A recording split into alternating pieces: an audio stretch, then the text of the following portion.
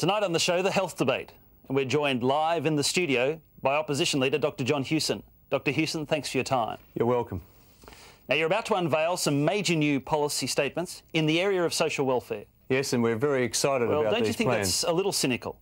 I mean, prior to the last election, you didn't have a single social welfare initiative. Hang on, yes, we did. Well, would you like to name one? Look, I'll name 5. We plan to increase expenditure on childcare, provide tax relief for self-funded retirees, increase the budget for women's health, boost the funding for the mentally ill, and pump $300 million, that's $300 million into the non-government welfare sector. And I can show you the policy statements if you want. Well, no, I mean that's all ancient history now. Hang on, you brought it up.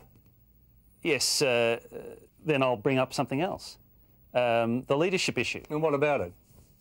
Well, this poll here puts your popularity at just 33%. Now, are you sure you have the support to stay on as leader of the Liberal Party? I mean, surely Bronwyn Bishop has a stronger claim. Go, Mike. Perhaps I can ask you a similar question. I'm sorry? Look, we've all got our polls. Take a look at these Nielsen rating figures. Less than 18% of people think that you should be hosting this show, or at least that's all that's watching. Maybe you should step aside, mate. Well, let's get back to the issues, shall we, Dr Hewson? Your new health policy. Tell us about it. Someone call an ambulance.